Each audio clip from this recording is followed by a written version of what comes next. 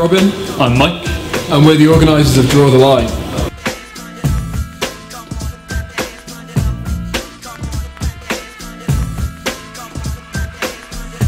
Well, 5 years ago we were introduced by a mutual friend, and really we both always enjoyed drawing outside of the studio, in public places, drawing just things that we saw around us, a lot of the time in bars as well. So really the idea was get together and draw together.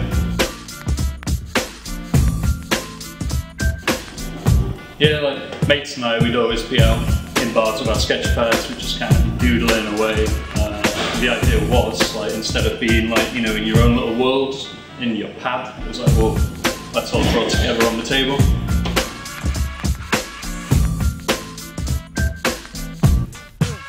We kind of thought maybe other people would want to draw in bars as well. Everyone always seemed quite interested in what we were drawing, so maybe they wanted to do something as well.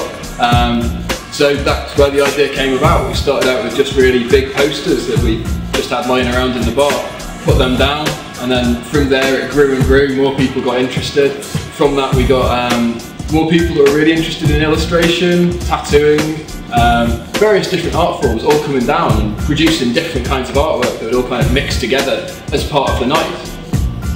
Yeah, and it's not just, I mean, I suppose artists are instantly like attracted to a bunch of people sat down drawing, and we do attract quite a lot of professionals, like people from John Moores University or people working in the city. But the great thing about it then is, you know, as soon as just general, everyday drinkers in the bar see people sat down having a doodle, like due to the open nature of it, like it's very accessible, they want to come over, see what you're doing, and then they're free to join in really, and that's kind of the spirit of Draw the Line. It's not aimed at artists and just for artists, where there's like a level of quality that you have to be able to draw or whatever. It's kind of like, no, everybody just sit down, draw, and draw together, like all on the same canvas. Yeah, and you'll get some people coming down, maybe sitting down for a couple of hours, then leaving.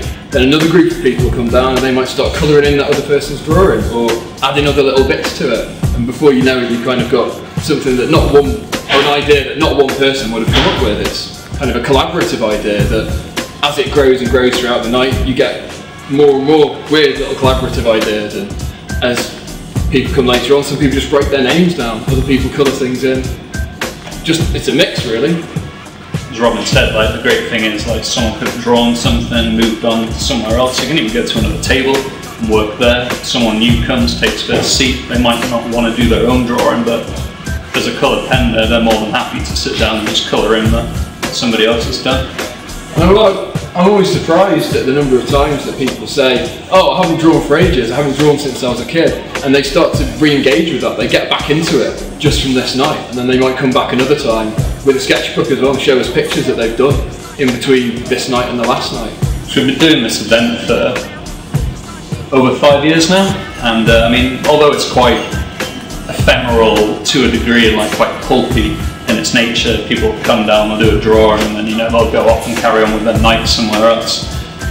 We keep the sheets of paper and we've been storing these things. I mean, we do an event once a month, so it's at least 12 events a year. I mean, sometimes we do 2, and we've been doing it for 5 years. So, I mean, we've got reams and reams of paper which we've kept, and the Light Night John Moores University event which we did, it was a great opportunity for us to get 5 years of work out and put it up on the wall, and I mean, we covered the place.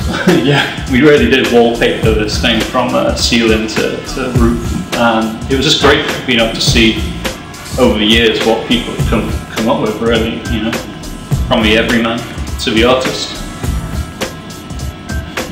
Alright, you can find us online at www.drawbeonline.com, and we're also on Twitter at drawtheline.